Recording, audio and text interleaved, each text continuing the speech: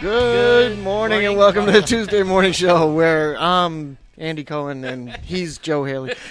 ASI's most outspoken editors talk promo products and more. I never say the N more anymore. Why not? That was old. That's old school. But it is more. So welcome to the Tuesday Morning Show where ASI's most outspoken editors talk promo products. I am indeed Andy Cohen, editor of Counselor Magazine, and he is Joe Haley. Joe, how are you today? Andy, you know, I'm terrific. You doing good? Yeah, we got a little bit of a soccer game coming up today. We do. At 4 o'clock. Are you excited for the U.S.-Belgium game? I am. Yeah? I'm very excited about that. And your prediction is? Prediction is going to be a tight contest, 2-1 win for. I think the Yanks are going to pull this one off. All right. You don't sound convincing. You know, come on, Joe. Do you believe? Well, I believe. You know, Belgium's, beset by some injuries, and,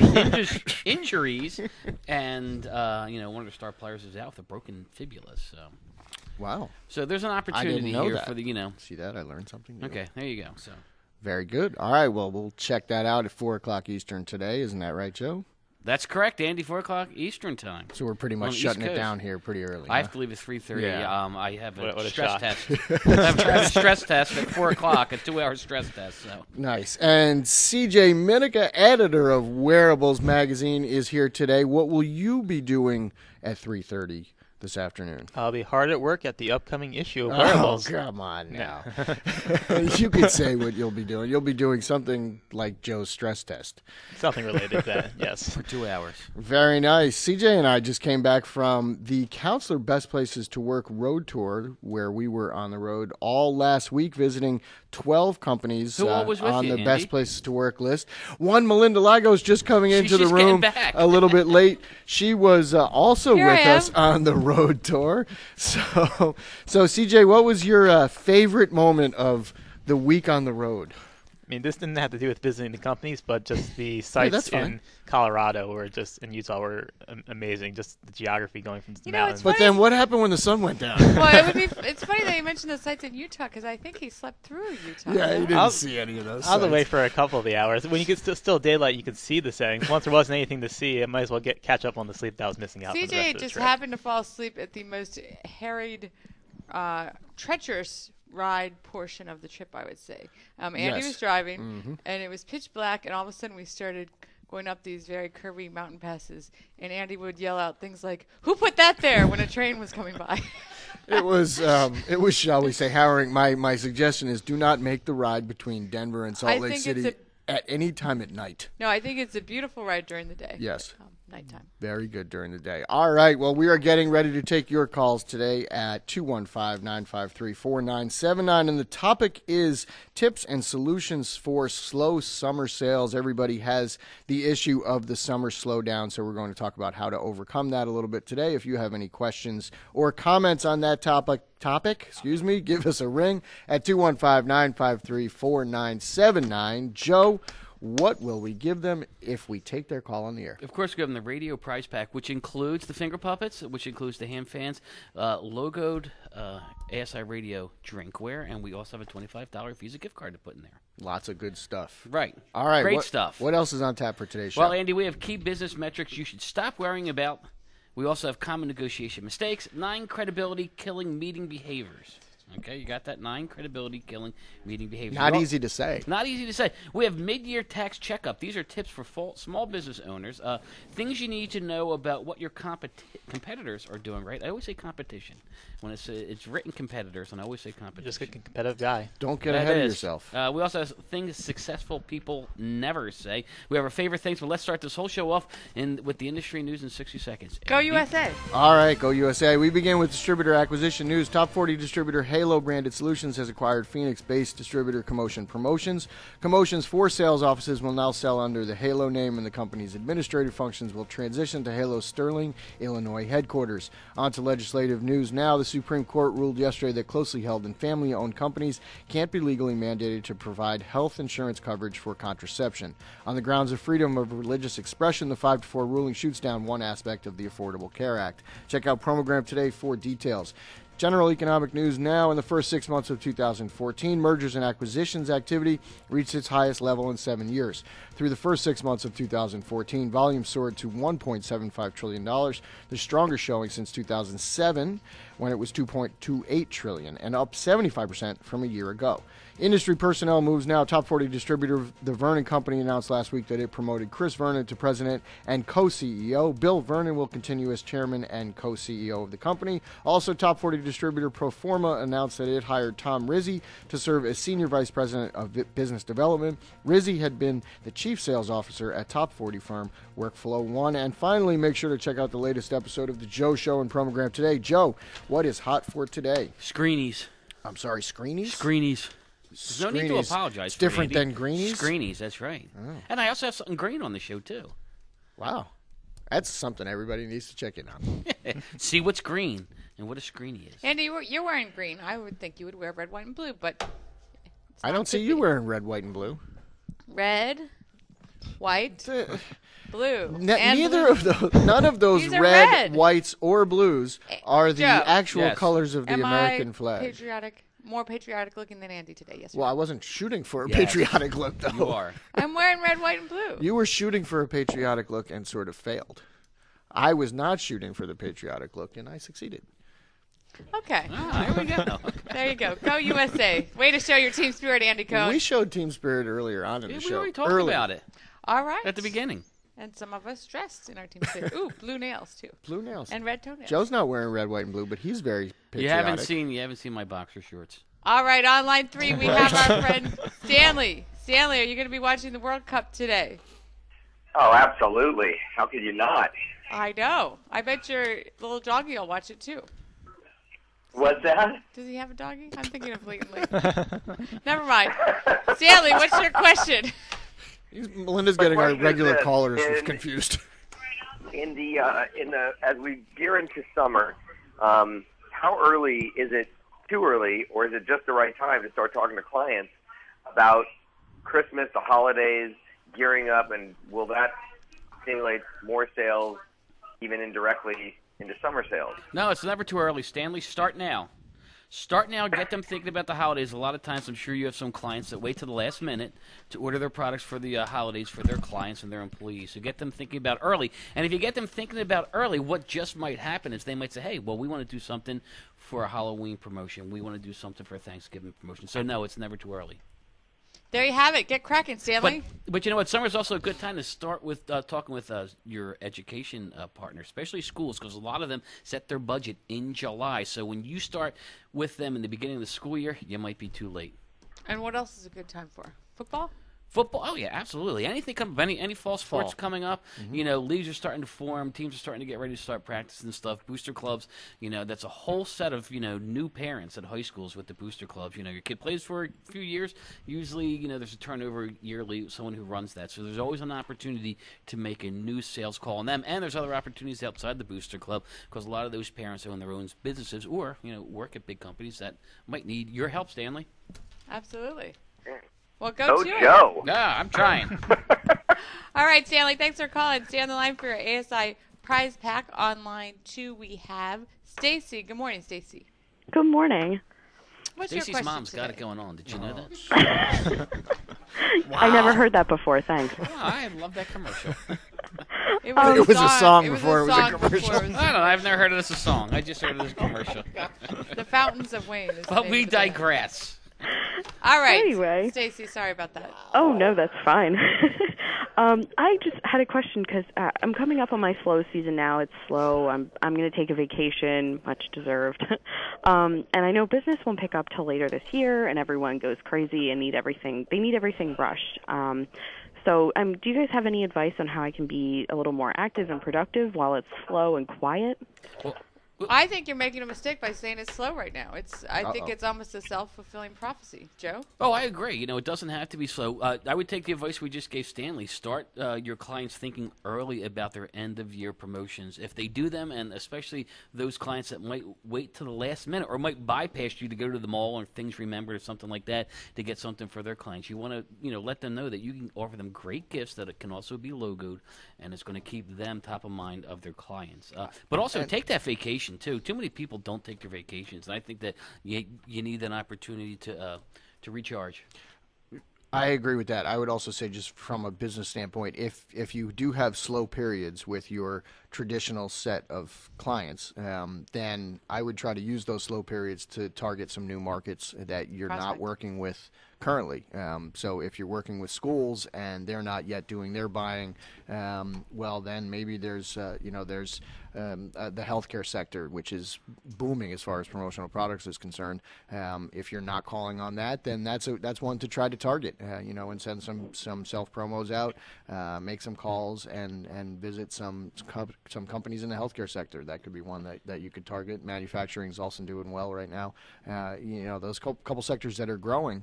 You want to try to build your business through that kind of diversity and not just depend on the traditional clients that you've had. I would also look at the schedule for your local convention centers and see what conventions are in town. That might be a great opportunity to make contacts with people in a specific industry. That's a great idea. To find a niche. Just last week in Philadelphia, there was a women's business owners convention, and which just would have been a great opportunity to go down there, take education class, talk to people, networking opportunities to make those contacts. One thing I would add is that sometimes no matter how early you talk with people about doing things ahead of time, they just don't think about it. They're always going to do stuff last minute. So if you have time now, you could use that time to sort of set up your rush procedures. Find these suppliers who excel with rush orders, get all those stuff set up ahead of time. So when those last minute orders do come in, you're prepared and ready to go. Well, yeah, I would say that. It's a good idea. You can make up sales sheets. Offer them products that would make great ideas for gifts. For their clients, for their employees, get them thinking about ahead of time. But find the suppliers that are going to be able to fulfill if it is last minute. All right. Well, hopefully that gives you some good ideas, Stacy. Tell your mom it's at home. And it's just enjoy your vacation. Stay online for our ASI prize pack. On line 5, we have Doug. Good morning, Doug. Hey, good morning. How's everybody doing? Hey, we're doing just fine, Doug. thanks. Great. I want to share with you my summer slow time procedure here, and one thing I do is the thing that I really dislike doing, that I find difficult, and that's prospecting for new clients and just picking up the phone and doing some cold calling. And it's something I kind of push off, but when things are slow in the summer, sometimes people are a little more receptive, and I find that that's a good time to catch up on that. That's a great tactic. Yeah, and the other thing I do is, I just go through my client files, and I clean up information and check birthdays and anniversaries, anybody that got married, anybody that's moved, addresses and stuff, and just get myself situated for the upcoming busier season. So that's what I do. Get yourself in order. That sounds great. One thing related to this that we talk about in the current issue of Advantages magazine is summer is a great time to cement client relationships, taking people to ball games, barbecues, things like that. Maybe you or they don't have time to do that other times of the year.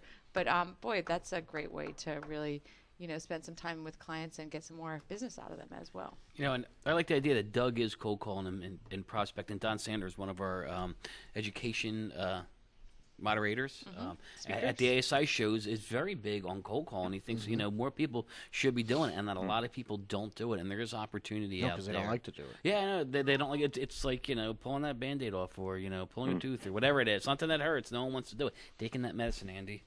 Well, related to that, another great thing, if you don't have a referral program, that might be something good to start up this summer if you do have some time. On the road trip, we talked to a lot of our people. I know, Andy, in State of the Industry, this is the case.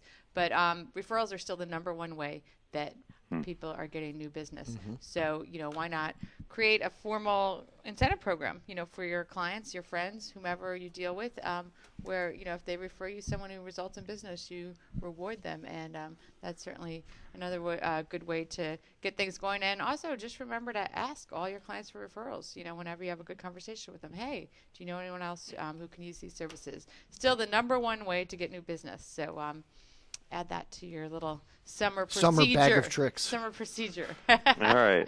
All right. Well, thanks very much for calling, Doug. Stay on the line for your ASI prize pack. We're going to pause for a moment from a message from today's sponsor, Haynes. And when we return, Andy's going to tell us what we can stop worrying about.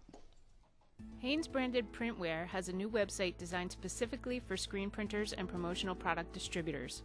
HanesInc.com features detailed product information and resources to help you make the most of Hanes t-shirts and fleece.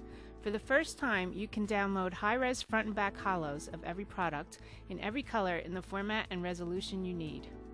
Apparel pages are organized by color and product line, so you can easily find exactly what you're looking for. In addition to high-res holos, you will also find helpful sales tips on every product page.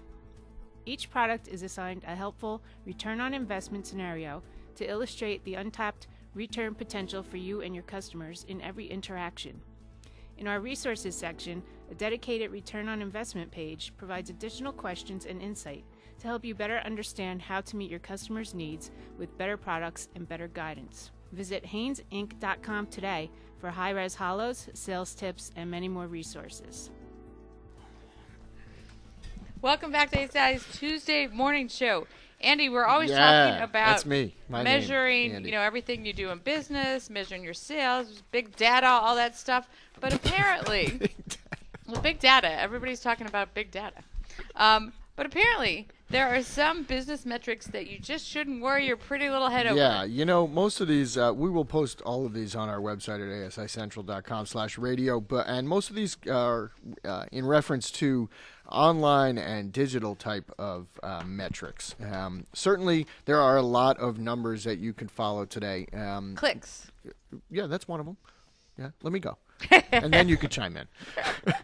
So here are some that people get a little too focused on and not see the big picture out of it. And the first that I'll talk about is Twitter follows and Facebook likes. You get so focused on those, but do you know if they're actually translating into actual engagement and actual sales? So a lot of what this article discusses is, are the metrics you're following actually turning into revenue? And you need to be able to answer that question. So you should be looking at your social media with a critical eye and not so focused on the little numbers in the corner of your Twitter page.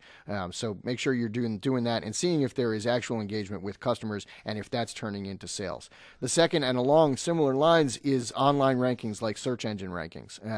Many companies follow their SEO almost every day, and that is important. But again, is it actually turning into sales? And this article suggests that companies actually concentrate on building many sources of traffic to their websites and to their businesses, not just using online mediums, but also offline mediums driving them online. So you're using multiple methods to get to your touch points online, and then hopefully turning those into sales. And the last I'll discuss is actually not just online focus, but is net profit. I think there's many businesses that don't calculate net profit closely enough so that they're considering all of the factors that go into their expenses, and that can include the owner's own salary. So are you actually taking a salary if you're the owner of the business? And if you are, is it an actual salary where you're paying yourself, or is it just sort of one time here, one time a quarter, one time an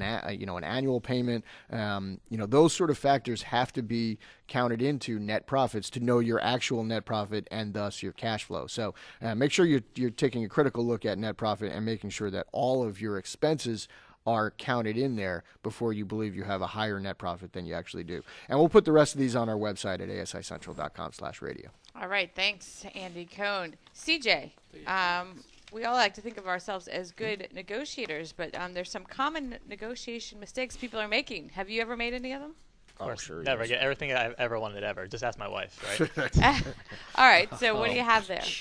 So basically, when most people think about negotiations, they think there's always a winner and a loser, and that's not the case. Both parties should come out feeling like they got something from the win-win. Yes, is that what you're trying to say? Win-win proposition, Andy. Win-win. That's what it's referred to.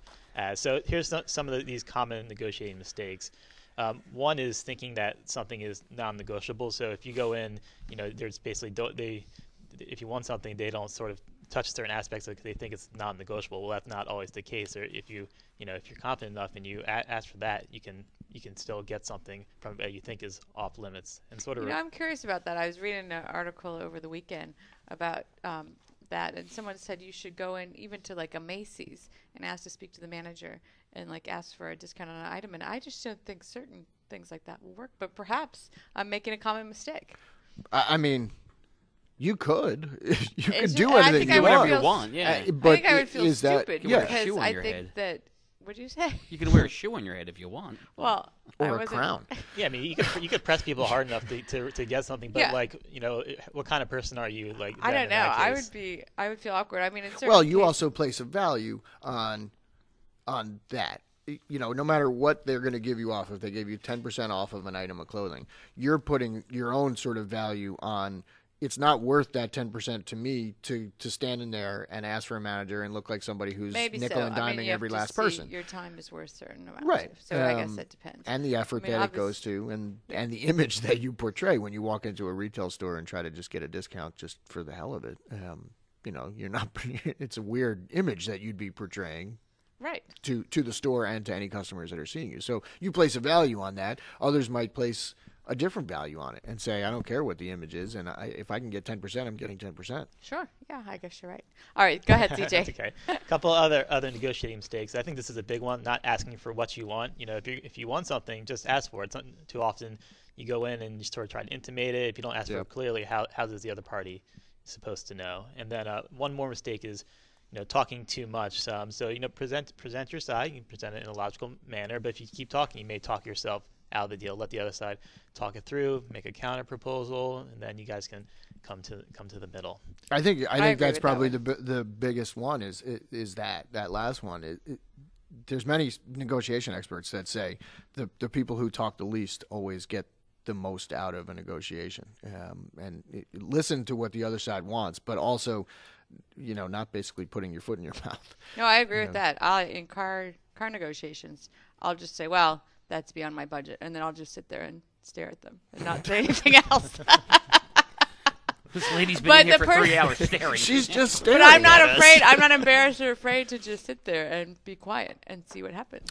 And Are you sometimes- though? Are you willing to walk away? Yes, and I have walked away. Well, then that's the key. And I've been chased out of the parking lot with better deals as a result. chased I'm actually by the a good car salesperson. negotiator. Yeah. Pauline's the queen. Well, what does she do? What's her tactic? She goes, no, you can do better than that. She goes, I know you can do better than that.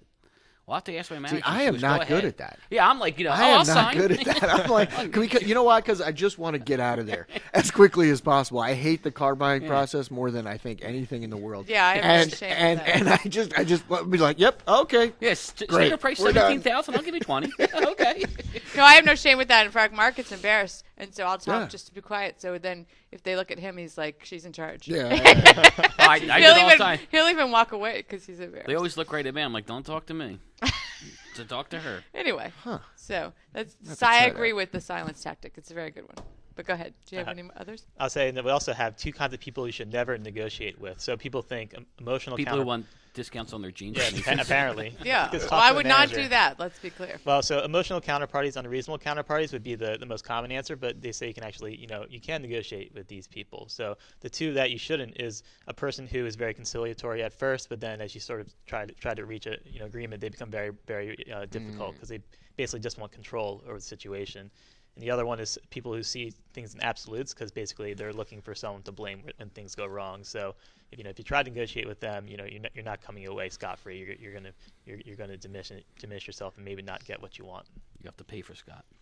I think that the problem with many people in negotiation in business, we've talked mostly about as consumers, but in business they often just don't know what the other party values the most. Sure. It might not be price, it might be speed of service, it might just be knowing that you're there 24/7 for them. Like you just don't know always what the number one need is from clients, and it's something that you need to find out and try to That's a very good get point. at what their motivations are. What are And it might be something as simple as that they just want to please their boss, and then in that case, then you have to find out what that person wants. So some of that probing is really necessary even before you get into a negotiation, as far as price or final deals are concerned, final terms are concerned. You have to do some fact finding before you do any of that.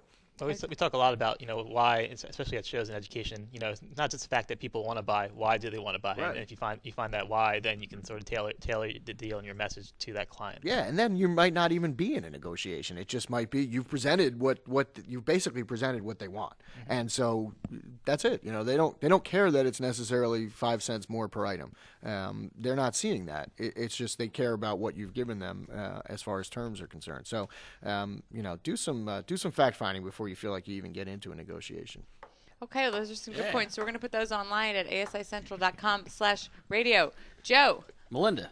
I'm not a big fan of going to lots of meetings, and you're probably going to tell me why right now, because you have 9 credibility-killing meeting behaviors, and I bet that we've all seen at least a few of these in meetings that we attend. Okay, now this isn't for business meetings that you go to at your place of work, but it also could be business meetings you have with your clients where you're making presentations. Okay. So there's 9 of them. I'm going to give you 4. One of them is phrases that imply deception.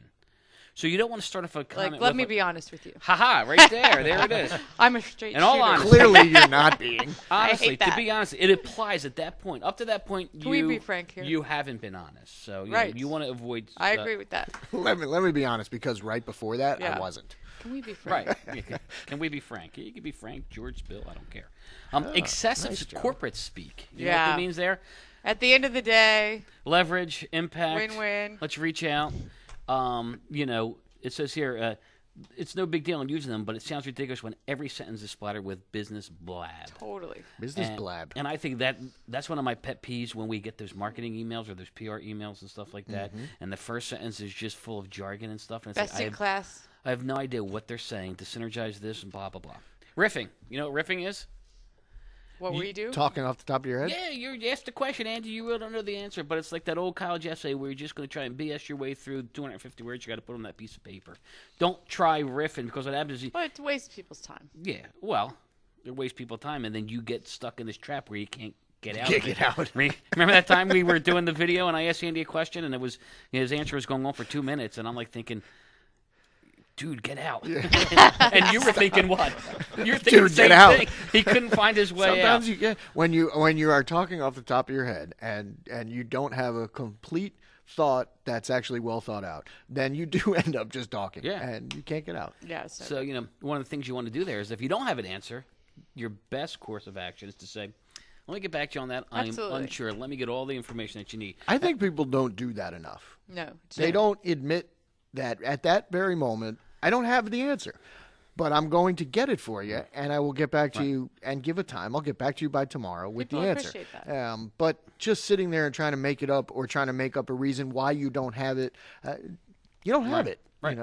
So it is okay. I'm not afraid to do that because, I've been caught in that situation where I was riffing and then, called out on it. And, so now it's like, no, I'm not even going to do that. I don't know the answer. Let me get back to you. The last one I say is inappropriate humor. Well, it's not, geez, I keep knocking this bottle. Well, I talk with my hands. Well, it's not inappropriate to tell jokes. You just have to make sure that you're not telling off-color jokes. You're telling, Andy's laughing. You don't want to have jokes that reference race, sex, gender, politics, religion. Let's just leave that over here. Let's just start why the chicken crossed the road. All right. Well, you have some more good tips. We're going to put those on asicentral.com/radio. And we have 30 seconds to speak to our friend Joe Johnson on line 1. Last minute caller. Hi, Joe. Hi. I know quick, so I'm going to get to a couple of points because y'all brought them up. That was great. And one is asking questions. There's a lot of cashiers that are authorized to give discounts right there at the cash register. Wow. A lot of people don't know that as far as senior citizen discounts at Target, Walmart, there's a stores like that if you ask for a senior discount at the cash register, they give it to you. And then also on Andy's comment about all owners should put down a salary. They should never just arbitrarily, the money that they receive, look at it as profit. They should always put down as far as what they make and consider it in line somewhere as a salary. That's right. Yeah, you're right. And it's and not since I was so short, I'm going to kind of stop at that point, but there was a couple other things, but y'all really covered a lot of them that I was thinking of at that point through the conversation there. All right. Well, those are some good points, too. We're glad we got you in. Thanks so much for calling, Joe, and stay on the line for your ASI prize pack. Have a great day. That was Joe Johnson. We have just enough time for editors to talk about their favorite products of the week. And, Joe, you were massaging some sort of something. That is called a soccer ball. This is actually, Andy. Well, you were rubbing it. It was like I was forming a snowball. This is actually a screenie. It's a plush soccer ball, but on one side it has a microfiber cloth there, and it's good for cleaning.